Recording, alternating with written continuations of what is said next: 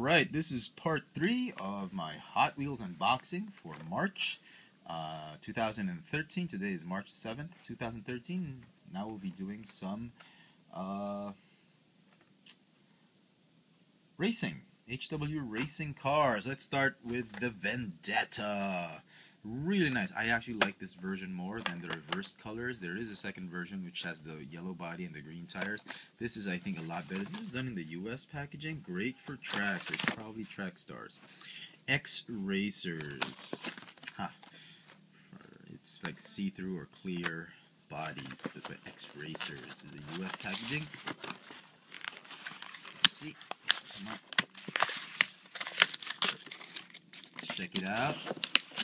It's not as light as I thought it would be. Heavy at the bottom, metal base. Really nice. Look at that. Look how cool it is. I'm sure it's going to roll well on the track. Love this deco on this one. I don't know. It's just something about this chrome and clear plastic that really attracts me to this car. Very nice. Yeah. All right.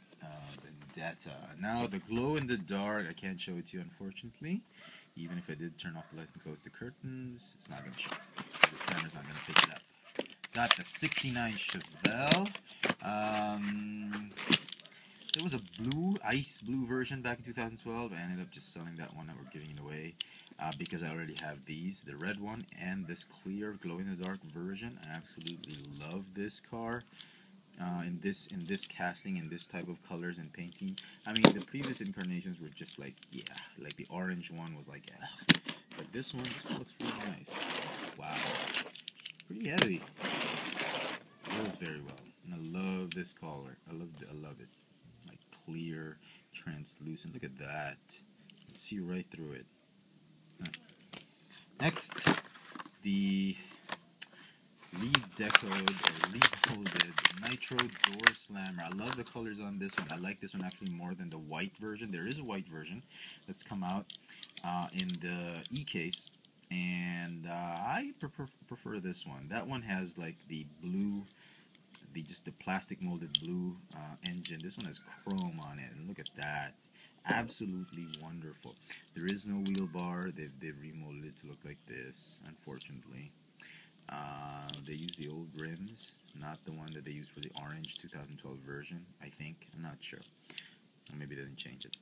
But really nice. I suggest if you're going to pick one of these, this is abundant. I mean, there's a lot of these cars out there. Just pick one with the nice tempos on the number and the Hot Wheels logo, as well as the stripes. Because I've seen some that have really crappy tempos on them.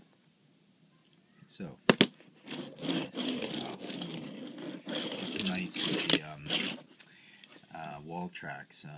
There is a version of this with the plastic top. Perfect for wall tracks. Alright, next we have the 2011 IndyCar Oval Course race car. Not a big fan of this mold, however, I'm really liking the paint scheme on this one. As you can see at the back, there is the IndyCar logo. This is the international packaging. Track Aces. Look at that. Nice, not too bad. Pretty heavy. Track Aces, but it's plastic at the bottom. Well, I'm glad for that. I would prefer the metal at the top. Nice. Acura NSX. This is probably my favorite casting for this one. My favorite design or paint scheme for this one. This is from the Thrill Racers subline for stunt. It came out in blue and green. Blue in 2010, 11, I think. 2012 had it in green. Red, I think, is my favorite for this one. And just all the tempos on this one. It's unfortunate that some of the cars I've seen, some of these I've seen on the pegs, have really crappy paint tempos on it. So you just better be careful.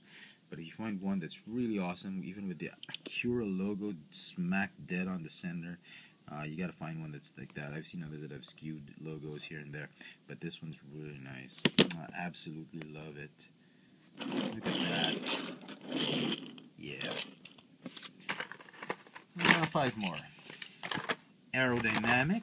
Nice for the track. Could have been an X Racer.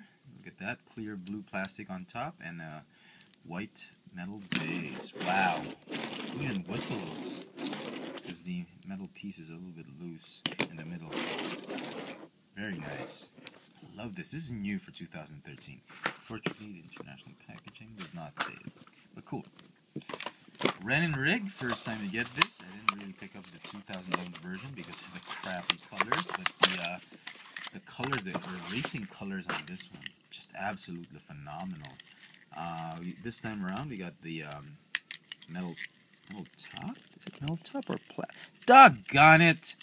It's an all-metal car. Son of a gun. Is it? I think so. Son of a gun. It is an all-plastic. An all-plastic car. The 2011 version had a metal base. I'm pretty sure it was a metal one because I actually picked up one that was loose at a hobby shop. No, I didn't pick it up. I just felt it, and it was pretty heavy at the bottom. But this one, it's all plastic. Unbelievable, Mattel. How could you screw us like this? Should have kept the top plastic. Come on. I should have kept the top metal. Swapped it. Unbelievable, Mattel. But on the bright side, it is a racing car, track star for that matter. It should be very light. Whatever. Next we have the Circle Tracker, not the Circle Trucker. This is the Circle Tracker. First time to actually pick this one up. This was way back in 2008.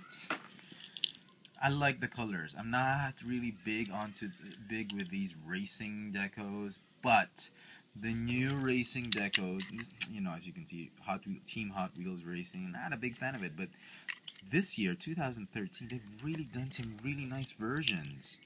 Yeah, like, I can't help but pick them up. This one, really interesting. I'm not sure if it's an actual, if it's a HW Racing deco, but it's got some sponsors on it. Miller's pattern making since 1986, as you can see. And again, be careful with when choosing this car. There's a lot of white tempos that have just been smudged and whatnot.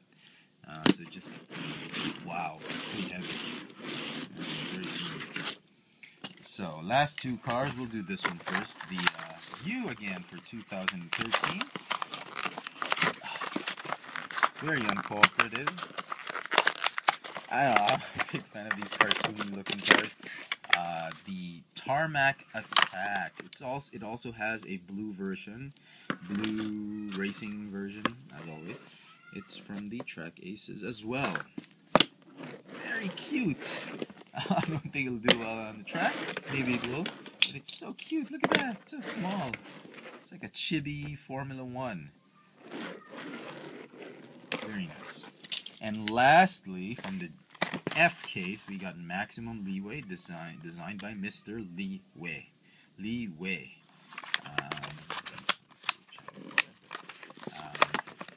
Leeway. Let's spell the Chinese, pronounced Chinese, the Chinese name as a Chinese name. L-I-W-E-A-W-E-I. Leeway. Very talented person. Look at this.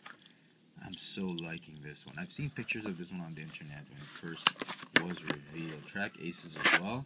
I was like, what the hell is that? No windshield. And then I was like, when I saw this on the pegs, it was like, oh, look at this. Look at all the tempos it has.